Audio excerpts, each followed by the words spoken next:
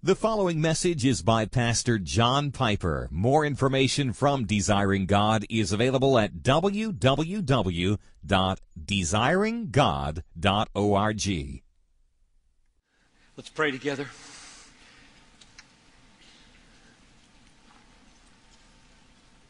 Father, we together now renounce. I do pray that these friends would do this with me. Renounce all self-reliance. We renounce all vain glory. We renounce pride. We renounce greed and covetousness. We renounce cowardice and the fear of man. We renounce lust and those pornographic things that threaten to sweep our brains away, even this morning.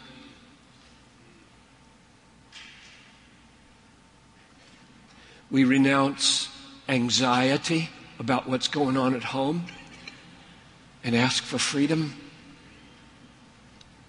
We renounce sinful anger and bitterness at people in our church and spouses who disappoint and mom who doesn't understand at all what I'm dreaming.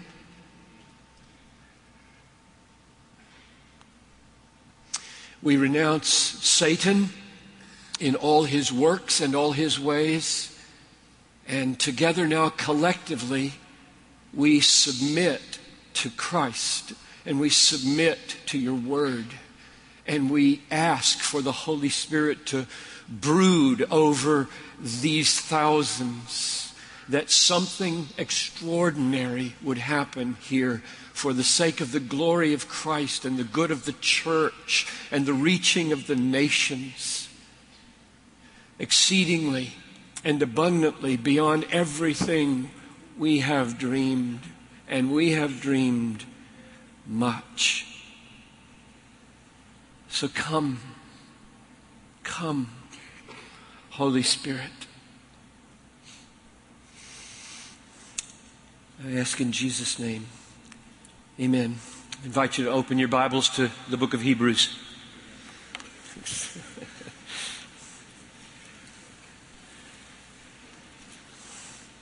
We're going to read 6 passages of Scripture starting in chapter 10.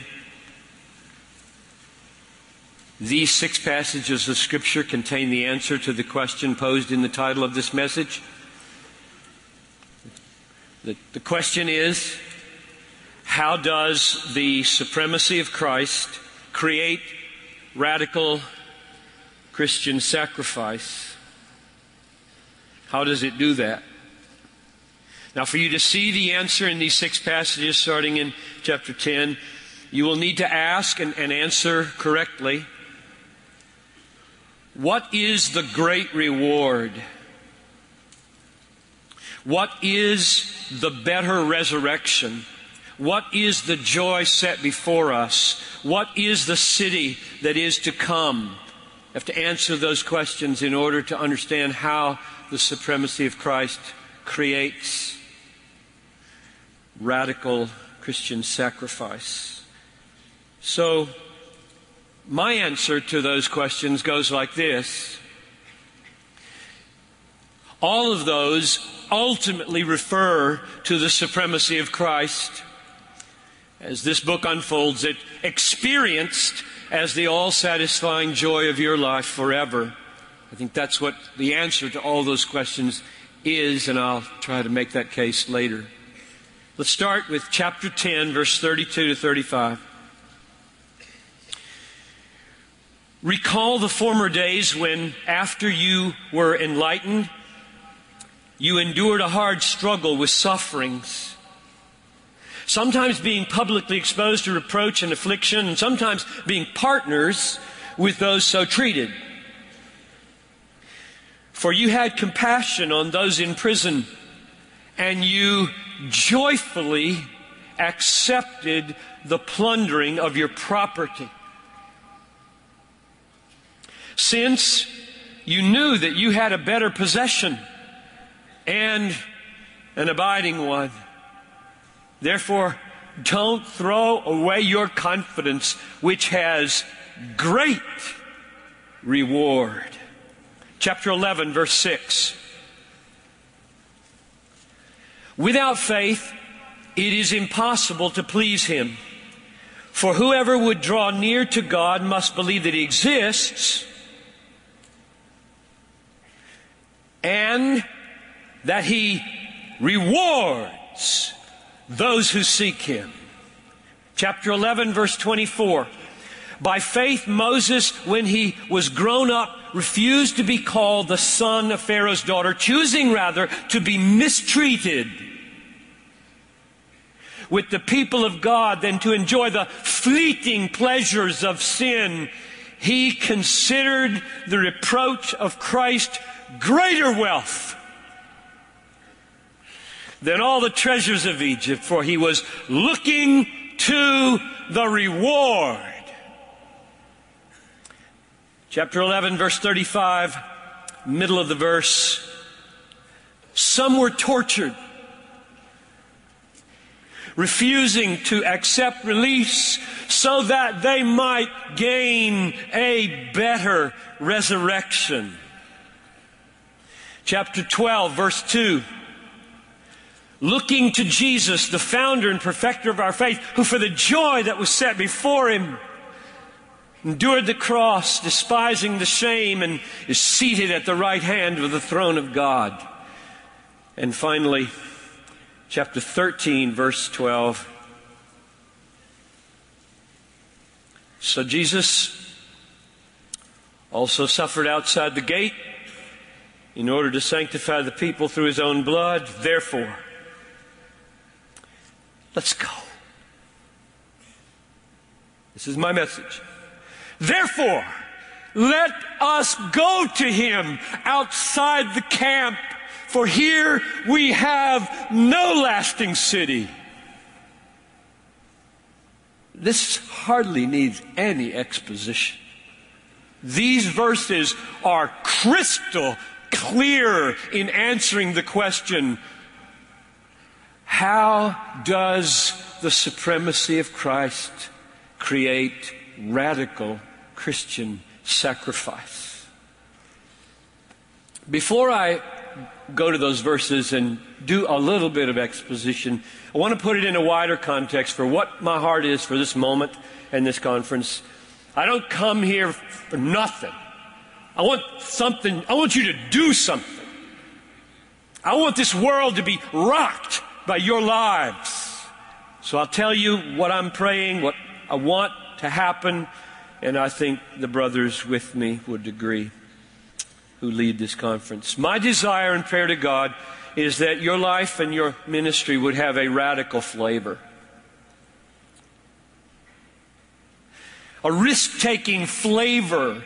A gutsy, countercultural, wartime flavor that makes average American people in your church uncomfortable. A strange mixture of tenderness and toughness that keeps people a little bit off balance.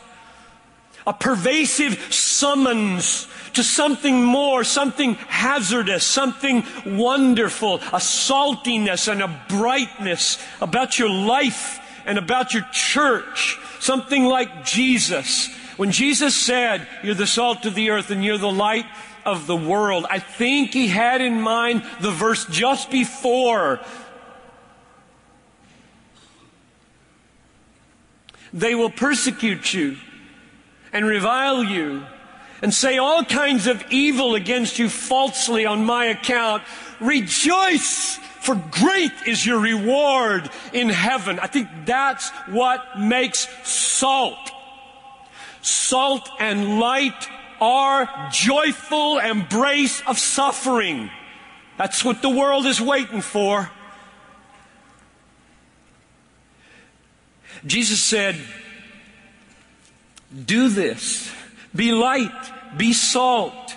My desire for you, my prayer, and I've been praying this over and over again for you. I hope you already are ready. I hope you feel God doing this already in your life. My desire is that your life and ministry would have a radical flavor. Reviling comes, persecution comes, slander comes, and you rejoice. You don't murmur, you don't complain, you don't quit. You rejoice. You preach and you live in such a way that over a decade or 2 or 3, the church you're leading becomes bright and salty like this, counting it all joy when they are walking through various trials. That's your goal in this church. Crazy people who meet cancer and meet death and meet suffering with unflinching confidence in Christ and joy in being known by Him and loved by Him. There is a great reward coming, an all-satisfying, everlasting experience of the supremacy of Christ. You will have lived it, right? You're living this. This is what you want for your life, and I want for you. You will have treasured Christ above all the accumulation of stuff. You will have laid up treasures in heaven and not on earth. Right? That's what you're doing now. You're not laying up treasures on earth. You are laying up treasures in heaven. You are maximizing your enjoyment of the reward. You have not only fled fornication and adultery, you have fled opulence. You have fled ostentation. You have fled riches. You have remembered the story of the rich young man. I have it on a plaque over the door in my study. Remember the rich young man, Piper. Whatever else you forget, don't forget him. You've remembered that as you've served in these decades and will serve.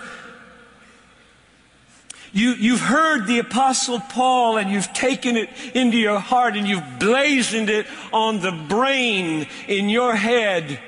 Those who desire to be rich fall into temptation, into a snare, into many senseless and hurtful desires that plunge them into destruction and ruin. Just to want to be rich does that to you.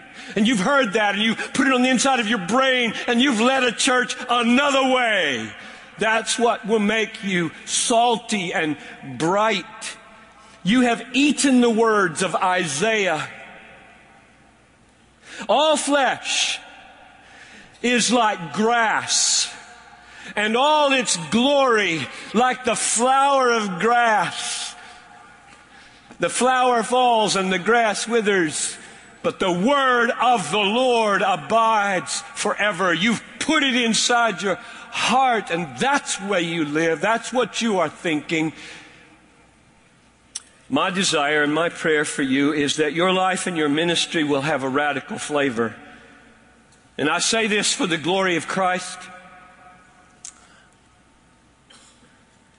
The world is not going to glorify Christ because they see that Christians are wealthy and healthy and prosperous. Very simple reason why. That's what they live for. So you use Jesus to get it. They use other means to get it.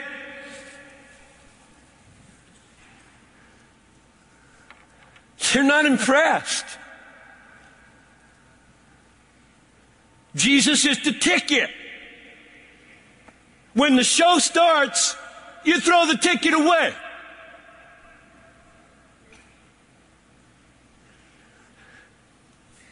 They don't need your ticket. They're not impressed. I'm saying what I'm saying because I want them to be impressed. They're not impressed with us. Prosperous, wealthy, safe, middle class, do what everybody else does people. Don't build a church like that. Don't go there. Don't spend your life like that. It will be wasted. You will have lived it. My desire in prayer for you is that your life have a radical flavor, some extraordinary love, something risky, some crazy sacrifice that nobody can understand, including Mom, something salty and bright. The world may not like it. They may crucify it. Stephen's face shone like an angel. His face shone like an angel. They could not resist his wisdom, and they killed him. They weren't bored. They weren't sleeping. And chapter 8 of Acts says he didn't die in vain.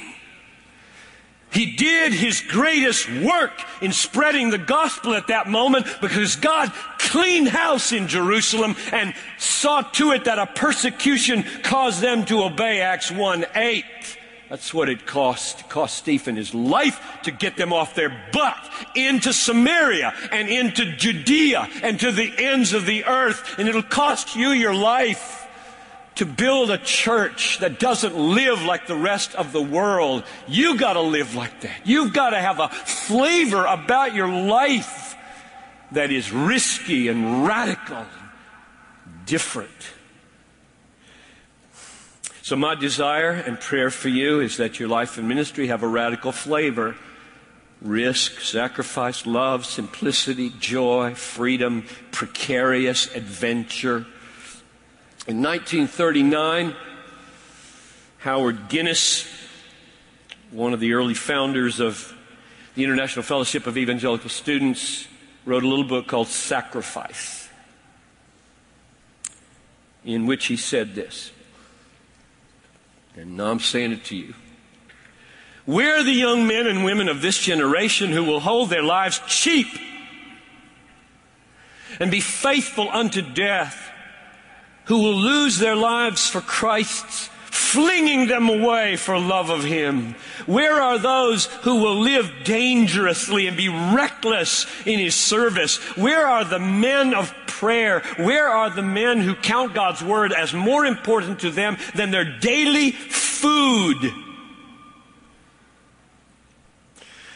Where are the men who, like Moses of old, commune with God face to face, as a man speaks with his friend?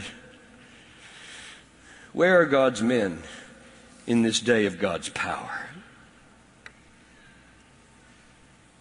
Where are the pastors who say with the Apostle Paul, I don't count my life of any value or as precious to myself, if only I might finish my course and complete the work that He gave me to do, to testify to the gospel of the grace of God. I'm nothing. I just have a job. God, keep me faithful on the job, and then let me drop and go to the reward. Where are the pastors who say with Joab to his brother Abishai, surrounded by Syrians and Ammonites, brother, be courageous and let us play the man for our God and for the cities of our God, and may the Lord do what seems good to Him. Where is the Joab today? Where are the women? The single women and the married women and the pastors' wives who say with Esther when Mordecai came to her and said, you got to do this because your people are perishing. And she says, tell him to fast, and I will go into the king, though it is against the law. And if I perish, I perish. Where are those women? Our church is crawling with them. I love them. I'd like to marry all of them.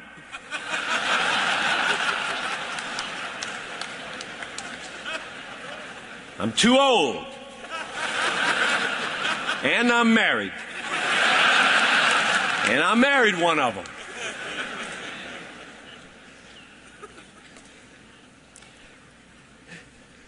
I am asking you these questions. Where are you, Joab? Where are you, Esther? Where are you, Paul? I'm asking you these questions because the world desperately needs to see that kind of pastor.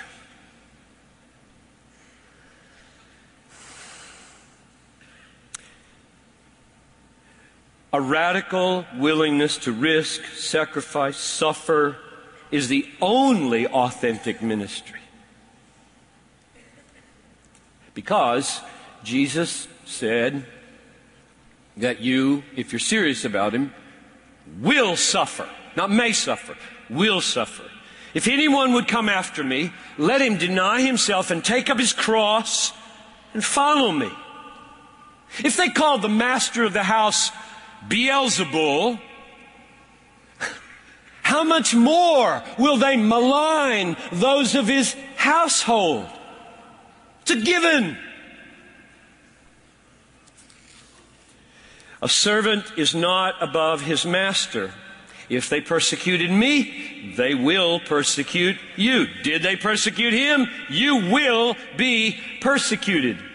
They will lay their hands on you, persecute you, delivering you up to the synagogues and prisons.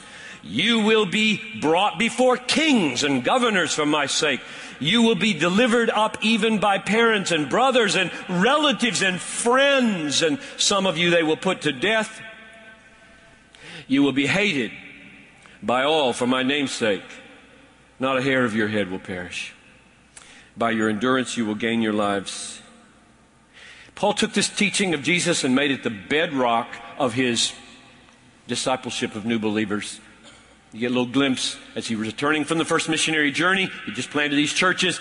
Acts chapter 14, verse 22. He tells every one of them, through many tribulations you must enter the kingdom. That is basic discipleship. 101. Tell every new believer the path you're on will be trouble. It will be affliction. 2 Timothy 3. All who desire to live a godly life in Christ Jesus will be persecuted. Period. All who desire to live a godly life in Christ Jesus will be persecuted. Period. And then he asked the question, Romans, who shall separate us from the love of Christ? Shall tribulation or persecution, famine, nakedness, peril, sword? And he answers, no. But is the no, will these things separate us from the love of Christ? Because the sovereign Christ doesn't let them happen to us, king's kids.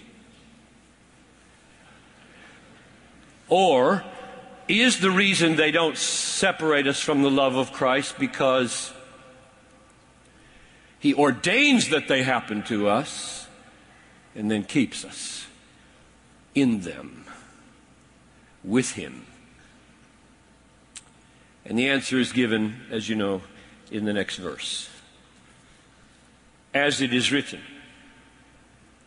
for your sake we are being killed all day long.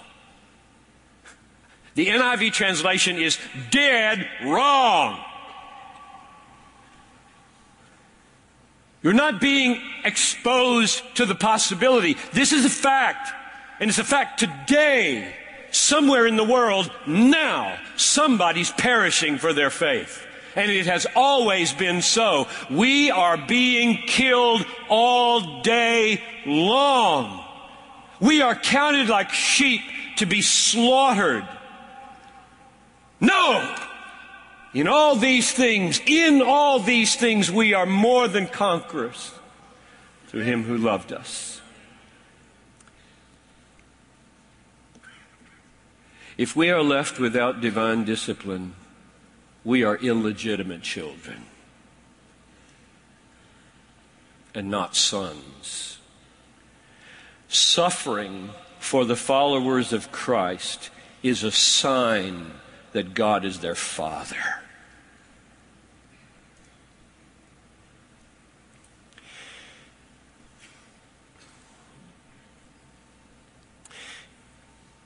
every kind of suffering. Not only the creation, but we ourselves who have the first fruits of the Spirit, even we groan inwardly, waiting for our adoption, the redemption of our bodies.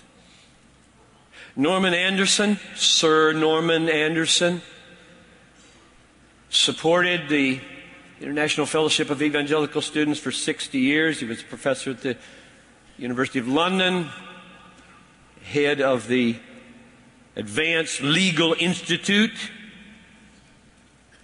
and he got old. All 3 of his children died as young adults. His wife at the end was so demented that she didn't recognize him anymore. And he did one last interview, and he was asked this question. When you look back over your life and reflect on the fact that you have lost all your 3 children, and how your wife of 60 years no longer recognizes you, do you ever ask the question, why me? He answered, no. I've never asked that question. Why me?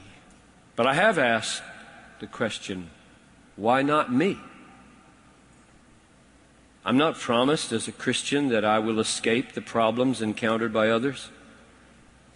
We all live in a fallen world. I am, however, promised that in the midst of difficulties, God, through Christ, will be present with me and will give His grace to help me cope with difficulties and bear witness to Him. Beloved, Together for the Gospel attenders, do not think it strange when you come into various trials as though something unusual were happening to you. Jesus, Paul, Peter, Hebrews, Norman Anderson, they all bear witness.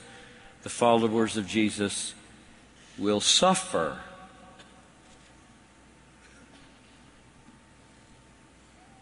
I don't want to escape from that number.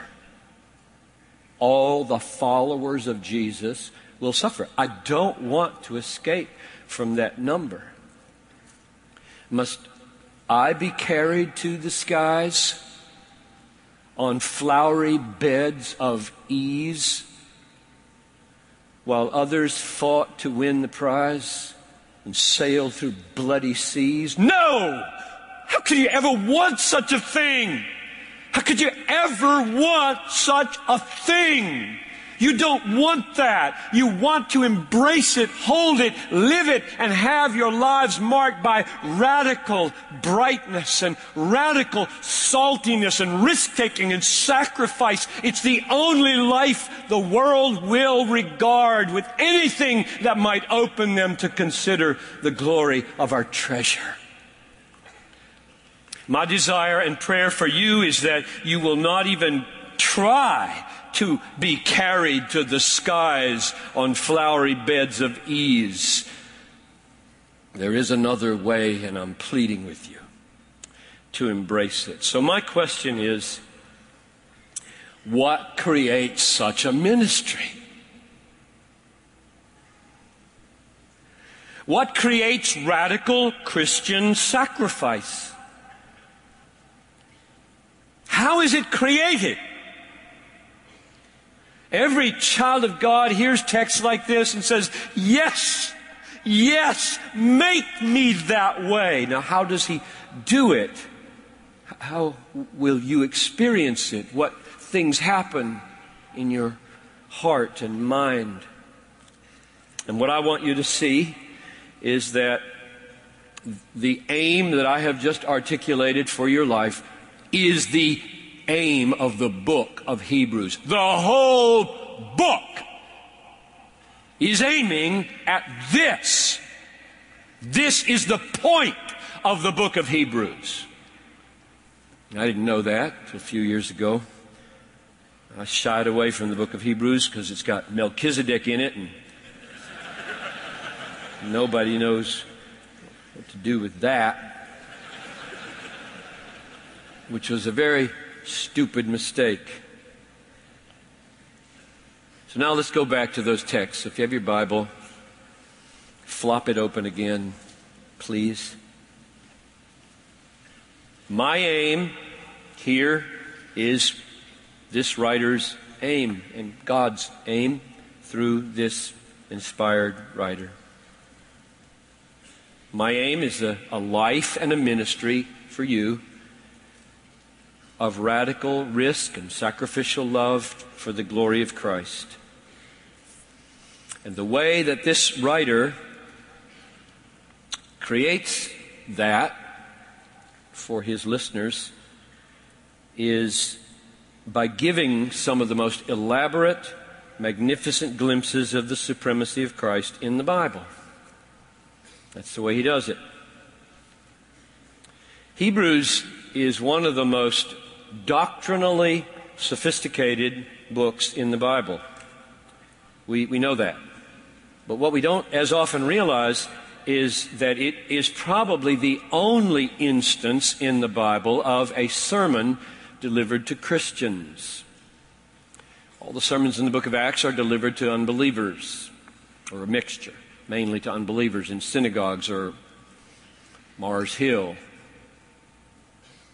or on the street. But here we have what most people agree is a sermon because it's called a word of exhortation in Hebrews 13:22, which is identical to what the synagogue rulers asked Paul to deliver after the text had been read in the synagogue. Give us a word of exhortation, an identical phrase here. This is a word, he calls it a brief word. It takes about 50 minutes to read this book out loud. So a 50-minute sermon is brief in first century standards. And that may be why we're returning to those in so many fruitful biblical churches today, instead of these silly little things. This sermon was delivered in the hope of creating in the Christian hearer a commitment to radical, joyful, risk-taking sacrifices of love. That's the point of the book. And then the vision of Christ's supremacy that runs through the book is there to serve that radical, practical, public aim. And I just want to step back and interpret this conference for you. If you listen to talks about human inability or about the wrath of God and about systematic theology, about the nature of the atonement, if you listen to those sermons without this end, you're just not listening biblically. That message last night concerning all of the horrific distortions of our precious Lord's work is all about making you crazy for Jesus. That's the point of messages like that. It's not about fitting you to go home and win an argument. I love this conference. Not here by any sacrifice as I can perceive it. It just, why wouldn't I want to sit here and listen to all these incentives to my weak soul to lay my life down for such a Savior? So think of it that way. Get your brain away from the academic orientation onto the I'm going somewhere with this, and I'm going outside the camp where Jesus' reproach is going to land on me, and I will have now discovered a little more fully why it's worth it to do that. So here we are at chapter 10, verse 32.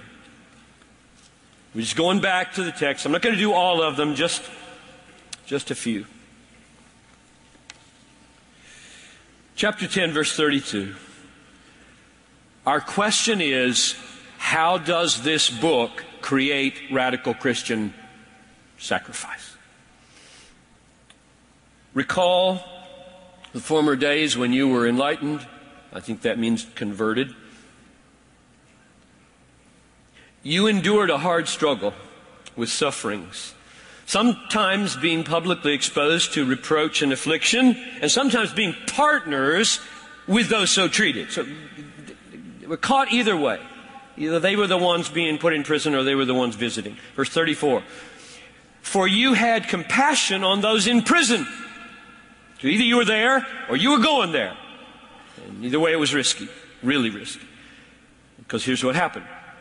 You joyfully accepted the plundering of your property. So when you went to prison, they trashed your house. Or maybe it was an official confiscation. And so you joyfully accepted that, and then here's the explanation. Since you knew that you yourselves had a better possession and an abiding one. So don't throw away your confidence, which has that great reward. So some believers had been put in prison. This is really clear. You don't even need Greek to see this. Some believers had been put in prison, and the other believers were faced with a choice. What should we do? If we go to visit them, they will know we're Christians, and they may put us in, and then what will our kids do? Those are the kind of arguments that keep people off the mission field. Take your kids there. Good grief. You're an American! Comfort, ease, no risk. You love your kids, don't you? What created the radical Christian sacrifice for these people to have their lives plundered with joy was their amazing emotional persuasion that what they were about to inherit in the great reward was so superior in its value that it made the loss of their present possessions as nothing to them. Verse 34 again. You joyfully, now there's the key, crazy, transforming, impossible, get on your face and cry to God word. You joyfully accepted the plundering of your property, since, here's where the joy came from, something was set before them, since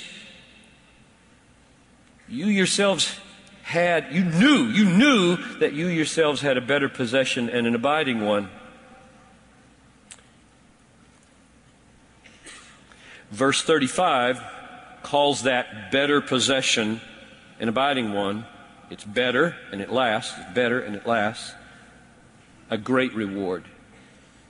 So, what created the radical Christian crazy lifestyle of risking the plundering of your property by visiting Christians in jail was profound heavenly mindedness concerning the infinite value of this great reward. So how are you doing on that one? Or have you bought into the argument that you're so heavenly minded you're no earthly good? This text says the only people who are of any earthly good are those who are so radically heavenly minded that they are free from this world. Free from stuff. Stuff is killing us.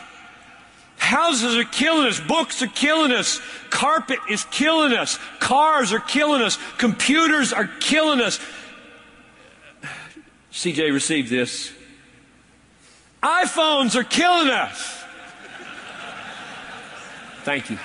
Thank you. From my iPhone. Get behind me, Satan.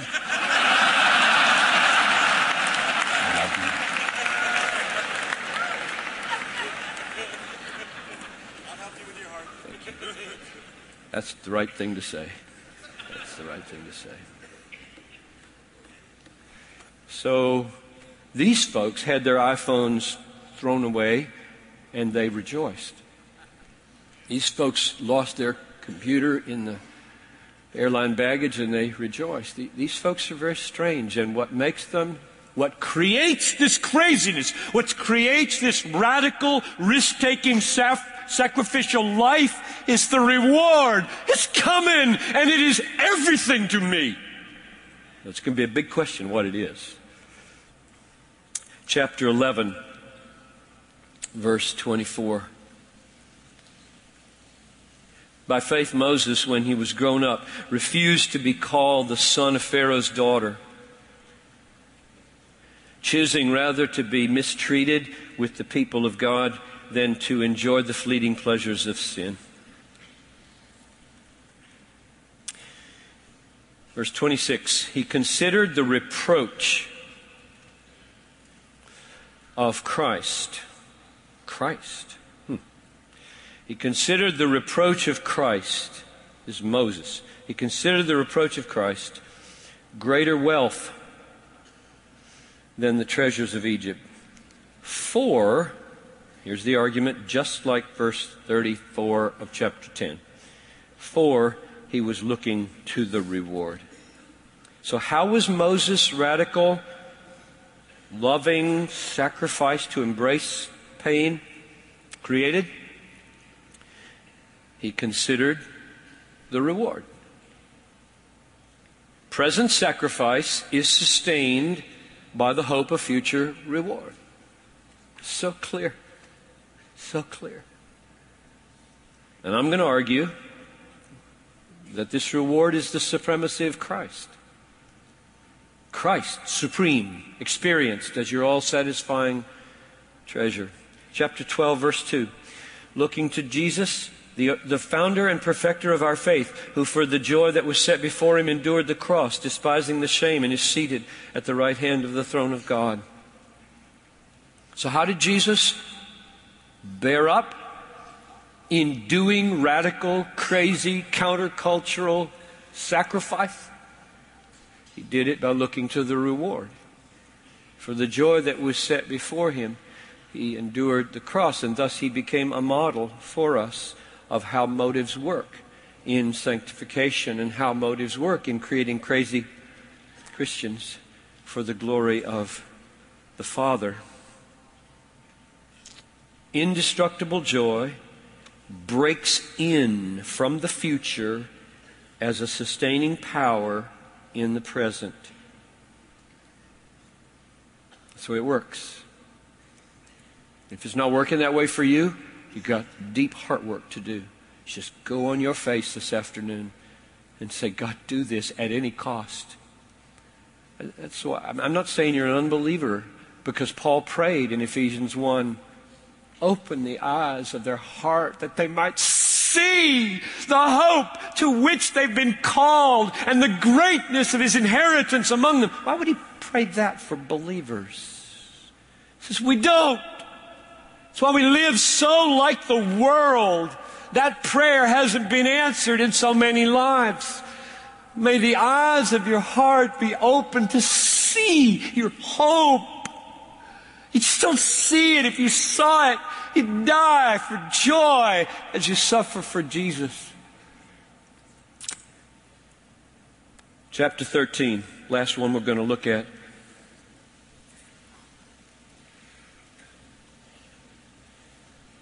Verse 12. So Jesus also suffered outside the gate in order to sanctify the people through his own blood. So he went out there.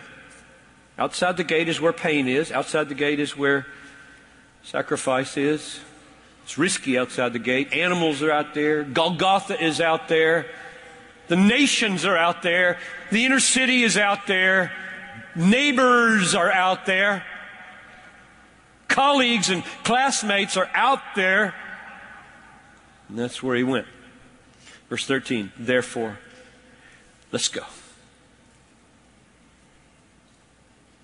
This is, if you ask me for a verse in the book to justify the statement that his aim is my aim, that would be the verse, 13. Therefore, let us go to him outside the camp and bear reproach that he endured. And then one last time, the same argument, the same way that radical Christian living is created. For, verse 14, For here we have no lasting city. It's all coming down. I was standing in my window last night on the 12th floor, Marriott, looking out at whatever that big building is, kind of like that at the top. I thought, that's beautiful. Sort of like the temple, you know. Jesus, look. These beautiful stones. Not one stone will be left on another. It's coming down. So don't live for this. It's coming down. It's going away. And only what's done in risky love for Jesus is going to survive that fire. For here we have no lasting city. Positively, we are seeking a city that is to come. So in the end of this book, last chapter, comes the summons, a radical call to be a risk-taking lover outside the gate, outside the camp. That's my aim.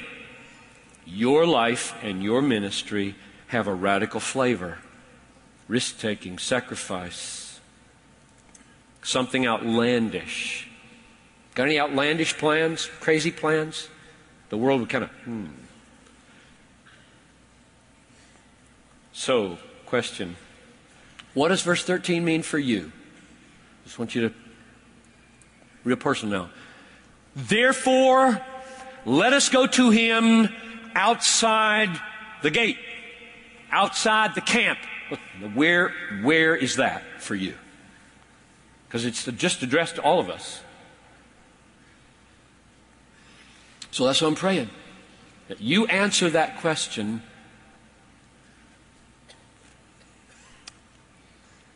It's risky.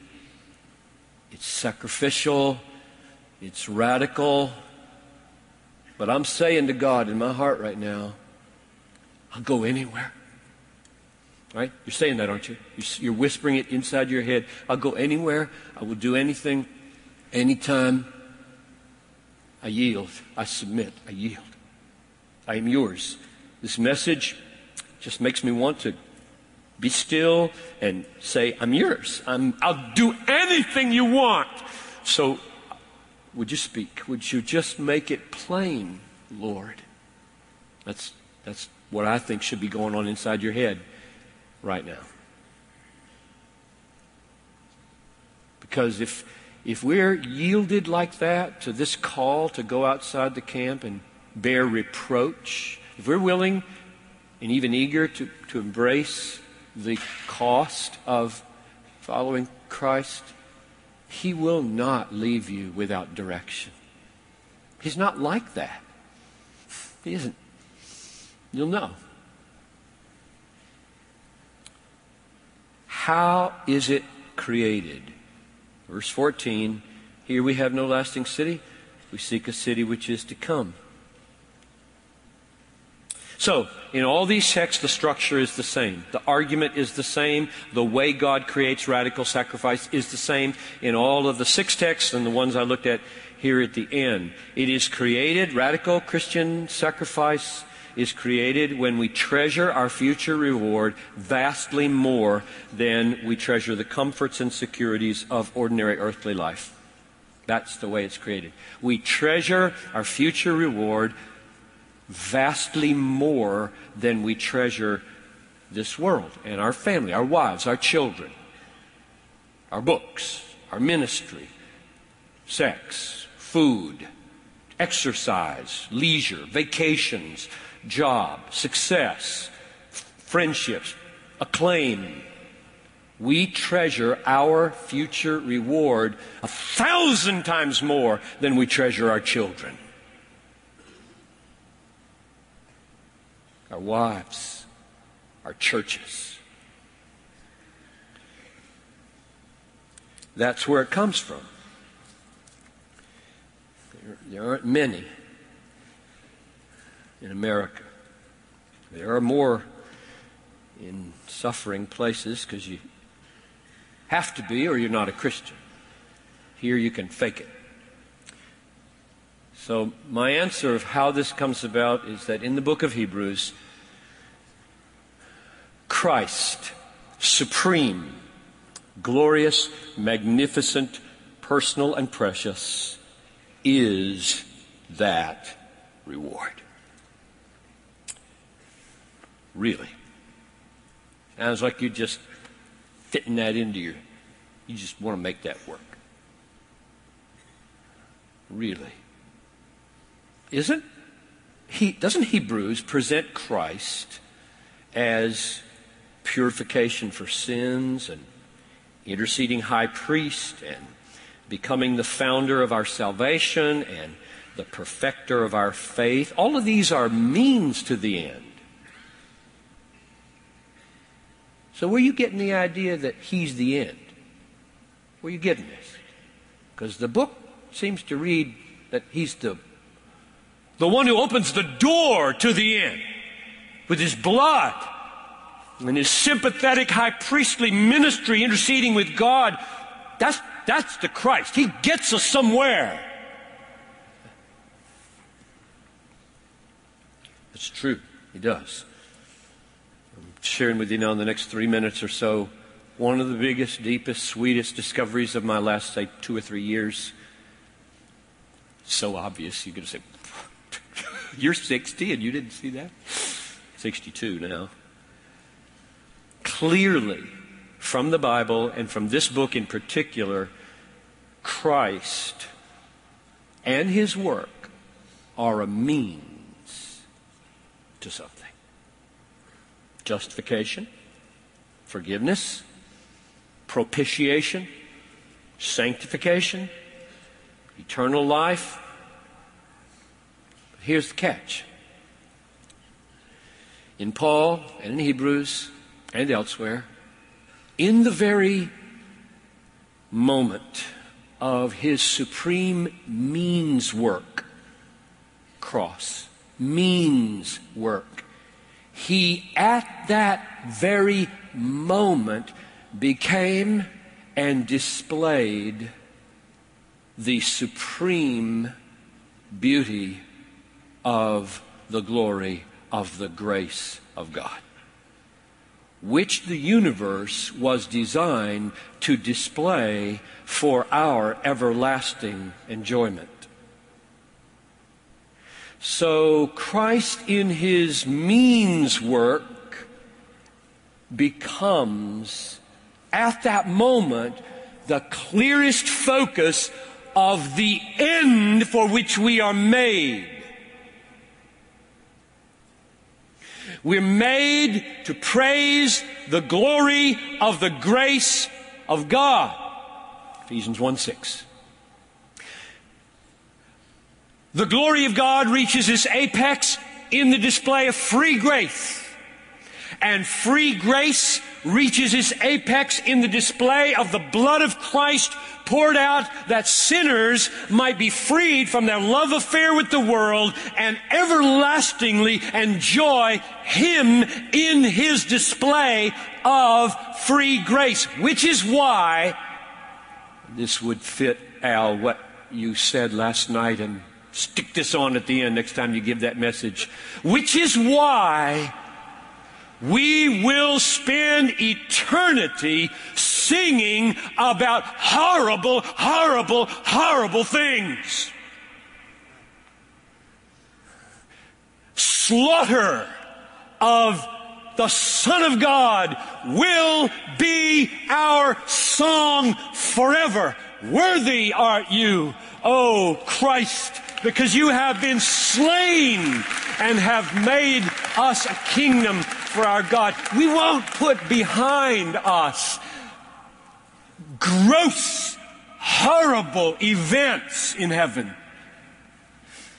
The worst event of history will be the center of our song forever, and the supreme expression of His glory and the supreme experience of satisfaction forever.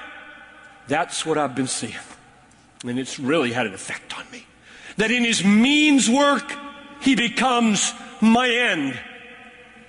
Not like the end is something different and the cross is forgotten. It doesn't work like that in the book of Revelation. So, I think all the pictures of the supremacy of Christ in the book of Hebrews, and that's what you're most familiar with. They're so glorious. All these pictures of His majesty are not only to fit Him for His means work. That for sure. That's the way they're presented by and large. They are presented in the book of Hebrews for that. And that in the means work we would see our treasure, our reward. There's nothing beyond. What are we going to do? Step on Him and go somewhere I want to go? I'm going to make Him a ticket? Thank you for this bloody ticket. Now I got some stuff in heaven I want. I want the more stuff. No way. He is the ticket and is blood-soaked. I haven't worked out any imagery of how a ticket becomes a treasure, so just take it. You preach that next Sunday. Should have thought that one through. But you work on that one. The ticket becomes the treasure. My mind is trying to think of one right now. But if I try it on you, it's going to sound so silly. So I just want to draw this to a conclusion by not neglecting the whole book's testimony to our great treasure.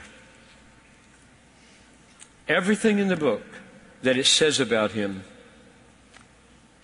intensifies our love for Him and our desire for Him to be our final reward. He is God's final revelation. He is the heir of all things. He is the creator of the world. He is the radiance of God's glory. He is the exact imprint of God's nature. He upholds the universe by the word of His power. He made purification for sins. He sits at the right hand of the Majesty.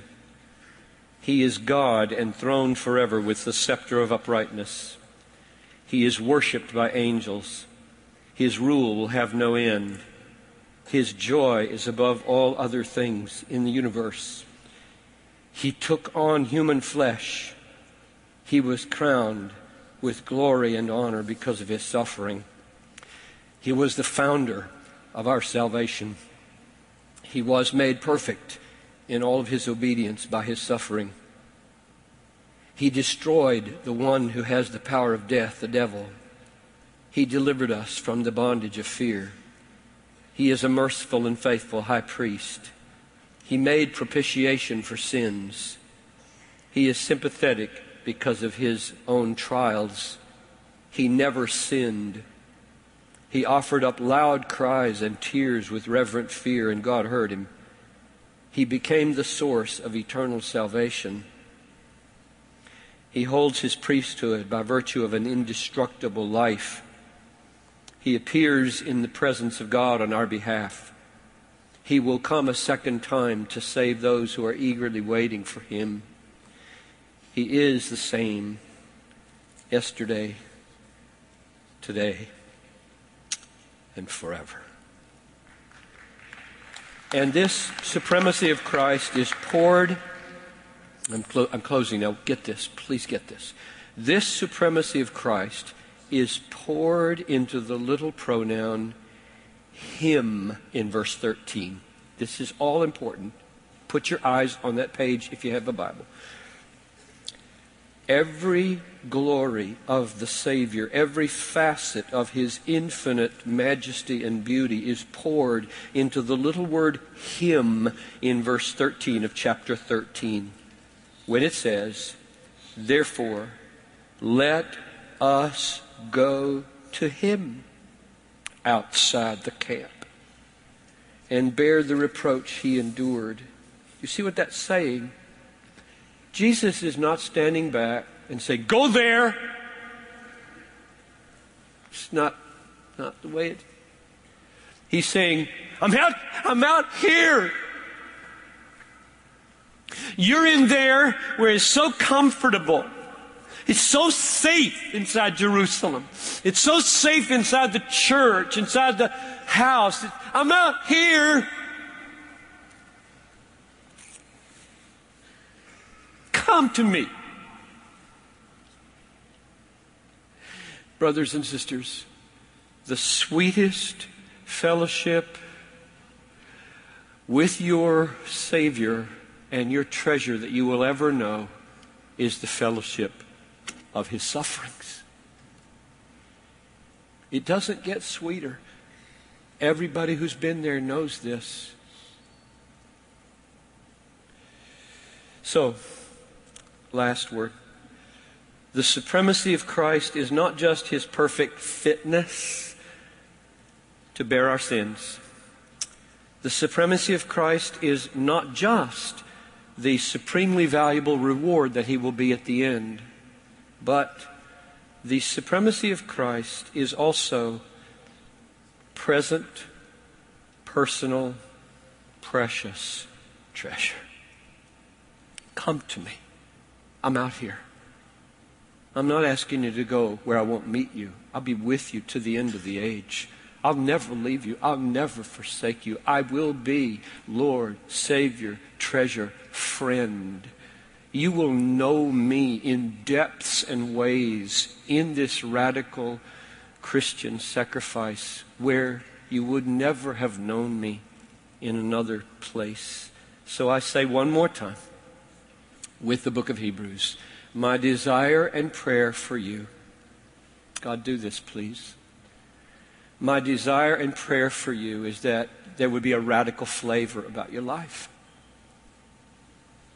So, let's go with him outside the camp and embrace the reproach, because here we have no lasting city. We seek a city and a Savior who is to come. A city whose builder is God and whose lamp is the slain Lamb. So, Father, we're not in this conference about merely clarifying our ideas concerning the magnificent and glorious and beautiful and precious points of the doctrines of grace. We are that, but we're coming to an end here with me and CJ. Come to an end. And now we're launching. We don't want to just launch the old way. So come and do a deep work. Take away my fears. I'm preaching to myself mainly. I got fears when it comes to being outside the gate. It's just so comfortable to be a pastor in the church. Just preach and visit and do some leadership stuff and have a committee meeting. It's just so easy. But out there where the reproach is, everything in my vain heart says, you got something else to do. So God, there are some men and women in this room that you are right now sending to the hardest place on the planet.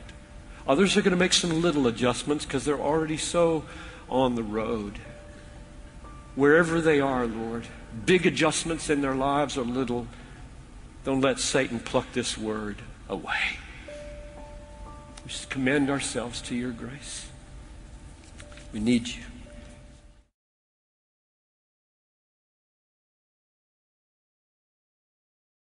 Thank you for listening to this message by John Piper, pastor for preaching at Bethlehem Baptist Church in Minneapolis, Minnesota.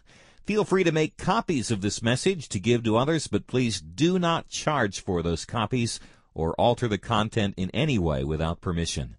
We invite you to visit Desiring God online at www.desiringgod.org. There you'll find hundreds of sermons, articles, radio broadcasts, and much more, all available to you at no charge. Our online store carries all of Pastor John's books, audio, and video resources.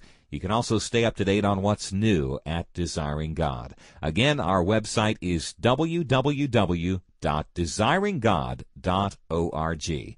Or call us toll-free at 1-888-346-4700. Our mailing address is Desiring God, 2601 East Franklin Avenue, Minneapolis, Minnesota, 55406. Desiring God exists to help you make God your treasure, because God is most glorified in us when we are most satisfied in Him.